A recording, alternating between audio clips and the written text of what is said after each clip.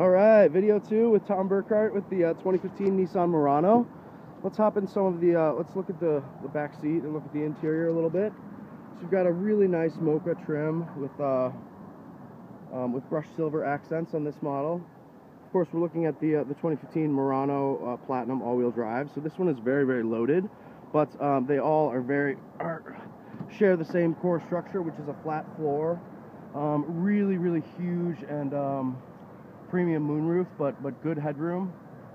Got adjustable seats there that can recline, as well as a 60/40 split. Nice center armrest there for a premium feel. You have USB jacks. You have a USB jack back here for charging, as well as vents and seat heater controls. And let's hop in the trunk because this is really cool. We have a power operated lift gate, of course. And then we have seats that can fold down with just the flip of the handle, which is a really, really handy feature. You can do it with one hand. It's a great aspect. So then you've got this enormous flat load cargo bay that you could put, tons of cargo into. And then a really cool new feature on the Murano is a power raise function. So we can bring the seats up as well, just from right back here. Got a little button to control that. Let's do it on this one. So the seats are back up now. Very easy. And even with the seats up, you see you've got a great, really flat and accessible load bay. We've got the power closed trunk, so let's pop that shut. And then we'll hop in the front seats. Okay.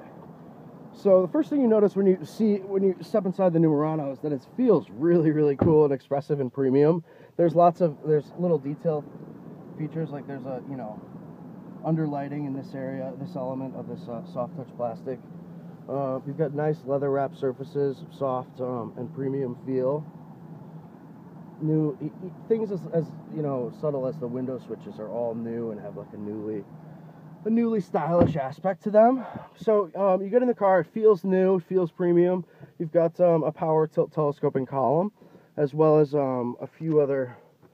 Let's see. You got a push button start. We don't have the key in the car at this moment, but you can already get a good sense of how luxurious and sporty the car feels. With a new lower roof for 2015, there's also a lower H point for where your hip is actually off the road, so you can sit really low and really in a very sporty driving position. And you've got sort of an echo of the V-Motion grille in this center stack, which is a new touchscreen interface. We've got heated and cooled seats here with these nice knobs with sort of like a premium stereo type of controls. Touchscreen, with backup knobs and of course buttons. A very, very multifunction steering wheel with source, volume, cruise, selection controls, automatic wipers. A really nice premium sort of a dual bolstered armrest with the brushed silver accent in the center, and then inside the center console itself, you've got a huge load bay. You have an extra 3.5 millimeter audio jack, and then here we have an aux input and a USB charger point. Big giant cup holders. Great controls for the moonroof, which is power operated as well as with a power operated shade, and the seats really feel at an infinity level of luxury and technology. So in this platinum trim level, you have a Bose audio center speaker there, and overall just a really flowing and expressive cabin design that is a faithful recreation of the exterior and how premium that is. I really like this floating binnacle cover here. It's leather wrapped to match the seats and feels really, really cool, sort of architectural in feel. Overall, I mean, the car feels sporty and feels very like it's ready to go and ready to drive. You've got a compact and sports-oriented leather wrapped steering wheel here with a compact airbag. And I really like the car. I think you guys are really gonna like it too. You've got your primary 12 volt power point there, as well as a push button start. Nice Shiftronic controls for the new Xtronic CVT, which has sort of like a stepped. It has like a stepped programming so that it feels as though the car is upshifting when you're on hard throttle.